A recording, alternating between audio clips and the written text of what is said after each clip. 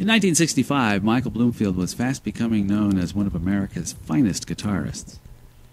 In June of that year, he received a phone call from someone he had met several years earlier in Chicago, a guy by the name of Bob Dylan, who was looking for an electric guitarist who could help him create music that was a departure from the folk music that he was most closely associated with. Michael Bloomfield was at the top of Dylan's list, and so the two journeyed to Bob's Woodstock home to rehearse tunes that would become the basis of Bob Dylan's next Columbia release, an album called Highway 61 Revisited.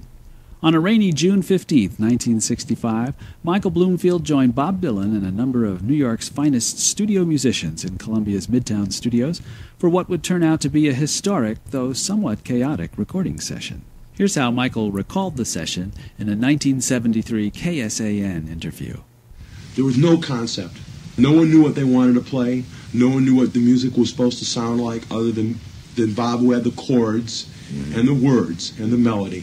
But as far as saying we're going to make folk rock records or we're going to... No one had any idea what to do. None. They had the best studio drummer. They had a bass player, a terrific guy named Russ Avekas. It was his first day playing electric bass. He was scared about that. No one understood nothing.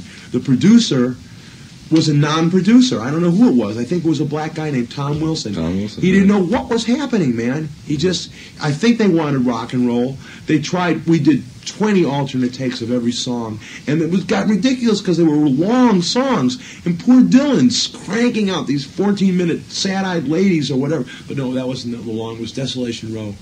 Doing it 3 times and finally saying, are you guys realize it's a 10-minute song? You're making me do it 3 times, get it together. Yet, it